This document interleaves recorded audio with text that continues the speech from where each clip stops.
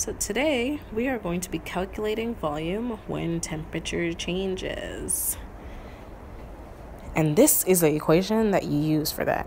But today we are not going to be focusing on pressure. We're going to be focusing solely on volume and temperature. So for this equation,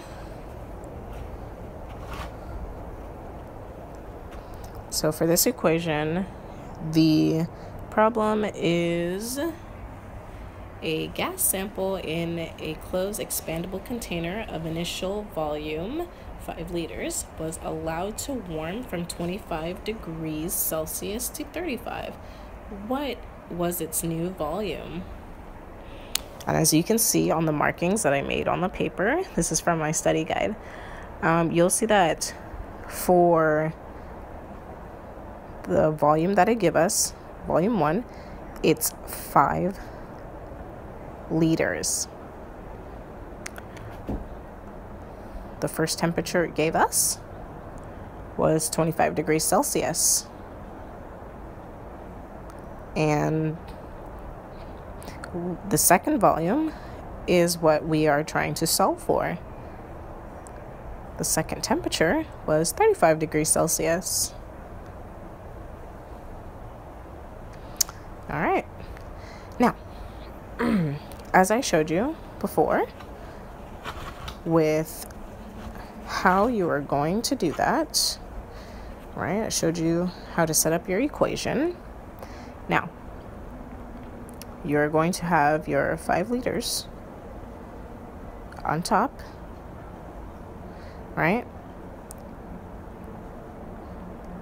Now, is it over 25 degrees Celsius? No. No.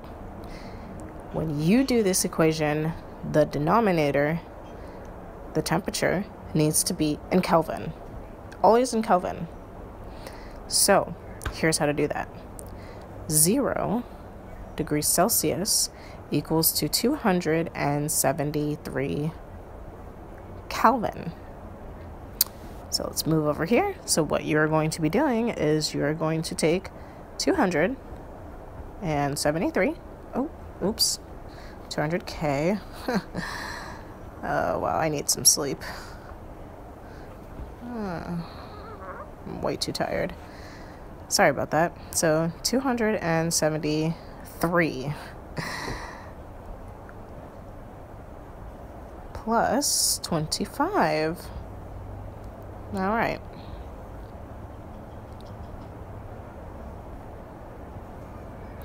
And it is going to give you 298 Kelvin. So what we can do is we can erase this because we're not going to need that.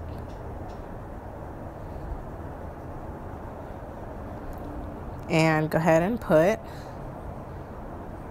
this under it. So now we don't need this anymore because we already found Kelvin.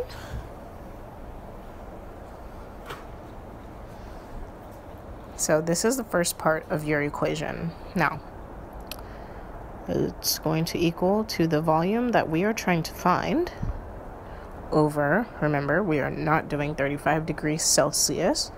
All you have to do is just add 10 to 298 and you will be getting 308 Kelvin, because remember it was 35 degrees Celsius what we started out with, and that was 10 degrees higher than what we originally started with. So yeah.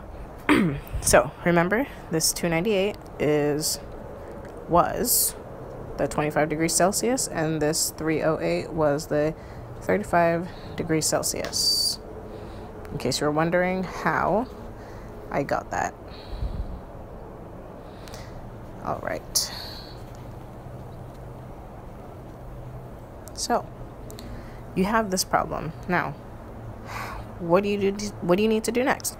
What you need to do is you need to get this 308 over to this side. And how you do that is to cancel it out. So you have 308K and 308K. All right, so this cancels out, is no more.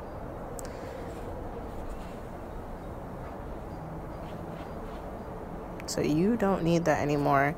And we have succeeded in having the volume that we're looking for by itself. So this is what you're going to be left with. And you're going to multiply 308 Kelvin by 5 liters. And then you are going to divide that by 298 Kelvin. So if you have a calculator on you, which you should, you are going to go ahead, excuse my nails, and do that. So it should be 308 times 5, and then divided by 298, and it will leave you with 5.16. Now, because of this 7 right here, you're going to round the 6 up, and it's going to be 3 sig figs because of this 5 right here. So it's going to be 3 sig figs.